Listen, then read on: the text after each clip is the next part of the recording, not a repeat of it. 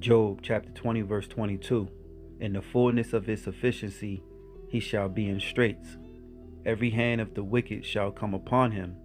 When he is about to fill his belly, Yahweh shall cast the fury of his wrath upon him, and shall rain it upon him while he is eating. I want to give all praises to Yahweh Ba'ashem Yahweh Shai, Ba'ashem Rakakwadash. Double honors to my apostles and elders of Great Millstone who rule well, and salutations to the Lord's hopeful elect scattered abroad. Alright, I'm the brother Taza War, back at you again with another lesson, and this one's going to be a quick hit, straight to the point, Lord willing, hopefully edifying. I want to start here in Job 20, and I start at 4. It says, Knowest thou not this of old, since man was placed upon earth, that the triumphing of the wicked is short, and the joy of the hypocrite but for a moment? Though his excellency mount up to the heavens, and his head reach unto the clouds, yet he shall perish forever, like his own dung. They which have seen him shall say, Where is he? You know, here in verse 6, as it says, though his excellency mount up to the heavens, and his head reach unto the clouds. When you look the word excellency up here in the blue letter, the Hebrew word here is shayah. So shayah. And it says loftiness of pride, excellency, elevation, excellency. Down here at the lexicon, it says elevation, height. All right, so what? The elevation and height of his pride. It says, though his excellency mount up to the heavens, and his head reach unto the clouds, yet he shall perish forever, like his own dung. They which have seen him shall say, Where is he? So you have the elevation, height of his pride, which mount up to the heavens, you know, and also what he have in the heavens, you know, as far as physically.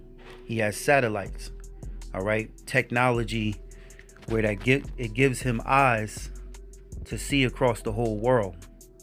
All right, this is power from Yahweh on his left hand side. All right, and this was gives him that pride, let alone his beast system. So it says, due to his excellency mount up to the heavens, and his head reach unto the clouds, yet he shall perish forever, like his own dung, and they which have seen him shall say, Where is he? So Esau, being a proud man, which think his house shall continue forever, the scriptures say, yet he shall perish forever, like his own dung. All right, and it says, they which have seen him shall say, Where is he? So when Yahweh shall return and recover the remnant of his elect, and give the kingdom to Jacob, starting with his elect, you know, we're gonna look at this wicked society as like a dream. We're gonna treat it, it's gonna be like a dream, you know, something that vanish away. All right, and that's his kingdom. He won't have any remembrance, all right, which is in righteousness to remember, because this is the portion of a wicked man, and the heritage appointed to a wicked man by Yahweh, by Hashem Yahweh Shai. All right, you have 3 classifications of men. You have the sons of the living power, you have the sons of man, and you also have the sons of the wicked. So this is the portion of a wicked man, all right, which is Esau, Edom. And as Apostle Paul has said in 2 Thessalonians, the 2nd chapter, he said, he shall be revealed in his time, which is who? The son of perdition. All right, the son of perdition.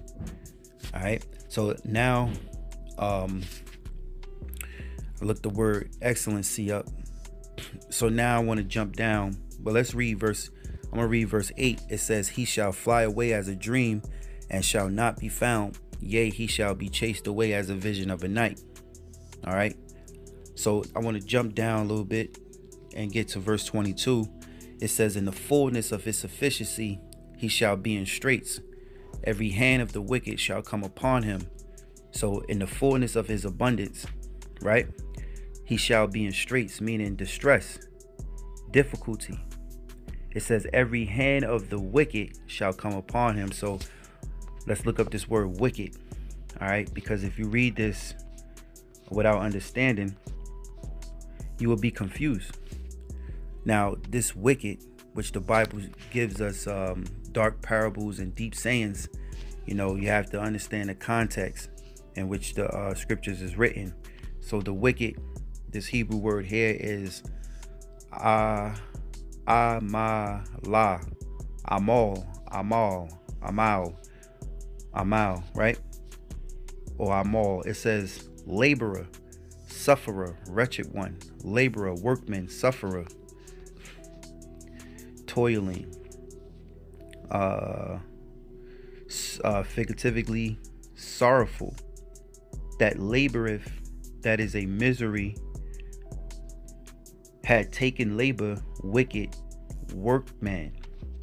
Now in the lexicon it says laboring, especially with the weariness and exhaustion.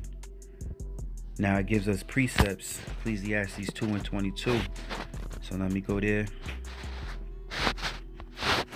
This is Ecclesiastes 2 and verse 22. For what have man of all his labor, and of the vexation of his heart, wherein he hath labored under the sun? For all his days are sorrows, and his travail grief. Yea, his heart taketh not rest in the night. This is also vanity. All right, so let's get it one more. 4 and 8. This is Ecclesiastes 4 and 8. It says, there is one alone, and there is not a second. Yea, he have neither child nor brother. Yet is there no end of all his labor. Neither is his eye satisfied with riches. Neither say he, for whom do I labor, and bereave my soul of good? This is also vanity. Yea, it is a sore travail. So this word wicked in this context is talking about the laborer, which is the slave, okay, the one who was miserable and working, all right, which was sorrowful in his labors. All right, so now when we read it again, in the fullness of his sufficiency he shall be in straits. Every hand of the wicked, which is the laborer, which who are the laborers? Us, okay, the Israelites. And thinking of Job, the 5th chapter, the land of drawn water, okay. It says every hand of the wicked shall come upon him when he is about to fill his belly. Yahweh shall cast the fury of his wrath upon him, and shall rain it upon him while he is eating. When he's about to fill his belly and complete his agenda, it's going to be when he forced that microchip. All right. And that microchip is game changer, because once you implement it in your body, he has full tracking and control over you with the right device. Okay. He becomes a GPS tracker. He can control your money, how much you have. He can cut you off from society. It becomes your new identity. All right. Right now, through I'm not going to say the words, but I'll say the initials, CVP, is now becoming your identity, because it comes with what? A barcode.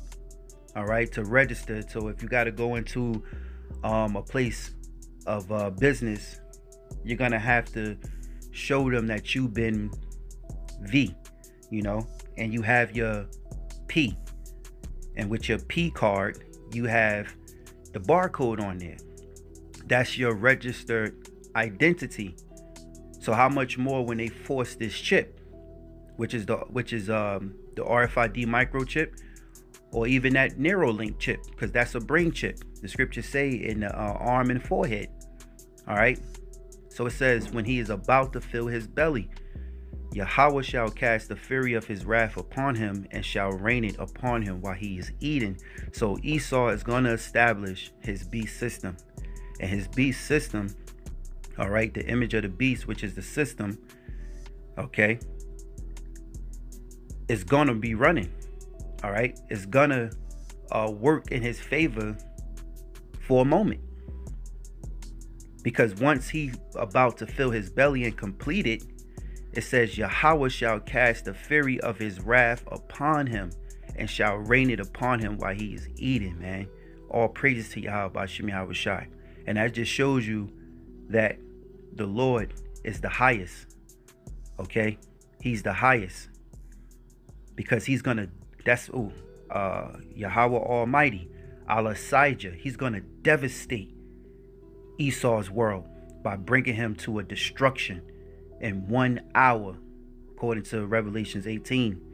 All right, in 1 hour he's going to take this devil out, but it's going to be at the maximum excellency, elevation, height of his pride. Man, verse 24, he shall flee from the iron weapon, and the bow of steel shall strike him through. It is drawn and cometh out of the body, yea, the glittery sword cometh out of his gall. Terrors are upon him. All darkness shall be hid in his secret places. A fire not blown shall consume him. It shall go ill with him that is left in his tabernacle. And that's that thermonuclear destruction. All right, by the ways of ICBMs, intercontinental ballistic missiles. When it comes out of the body, meaning it comes out of its silo. All right, comes out of that ground, that body of bitterness. All right, and it shoots off from one continent to another. And then you have those nuclear warheads, which hits its target. All right, so verse 27, it says, the heaven shall reveal his iniquity, and the earth shall rise up against him. The increase of his house shall depart, and his goods shall flow away in the day of his wrath. This is the portion of a wicked man from Yahweh, and the heritage appoint unto him by Yahweh. So that's, that's how you know the Lord is a Jake, because the Lord be rapping, he be putting them words together. He said his word is quick and powerful and sharper than any two-edged sword. And I read this last verse here, it's like the Lord is signing, sealing, and delivering. Signing, sealing, and delivering, because he says, this is the portion of a wicked man of Yahweh, and the heritage appointed unto him by Yahweh. So just showing you the Most High is the highest, man. Okay, you Edomites, all right, are nothing but dirt and ashes, and the scriptures say, why is dirt and ashes proud? So this is the portion of a wicked man. This is the lot and portion of a wicked man by Yahweh. So we know who the wicked is. We know what the wicked and what consequences come with being the wicked. It says, and the heritage appointed unto him by Yahweh. All right, so the Lord is going to destroy this devil's kingdom, man. All right, so all praises to Yahweh Ba'Shem Yahweh Shai, man. So that's all I got. I hope this lesson is edifying. I want to give all praises to Yahweh Ba'Shem Yahweh Shai, Ba'Shem Rakah Kodash. Double honors to my apostles and elders of Great Millstone who rule well. Salutations to the Lord's elect. Shalom.